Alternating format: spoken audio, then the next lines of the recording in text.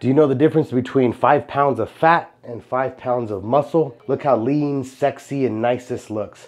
And in my hand, this actually feels heavier. This here, look how nasty that is, how gross that is. But sometimes we have a lot of patients that come to the clinic and they get fixed on the number on a scale. And I always try to tell them, listen, if you lost 5 pounds, where did that come off of? What part of the body? 5 pounds is 5 pounds, that's a lot. Even look at a 1 pound. If you got that off your thighs, your hips, your wherever that is, that's still very good. Now, if you're building muscle as well, muscle weighs more. It's leaner, it's sexier, it looks better. So I always tell people, our patients, to not get fixed on the number, but also if you're training properly, you're actually building muscle. So you're replacing the fat with muscle, which is huge. So at that point, you're recomping the body. The idea is to build muscle while losing fat. Be happy that you lost a pound or that you lost 5 pounds. That's incredible. But once you see it visually, you can really appreciate your weight loss journey. So contact us here at Modern Wellness Clinic to learn more on our weight loss programs like semaglutide, tirzepatide, and AOD 9604.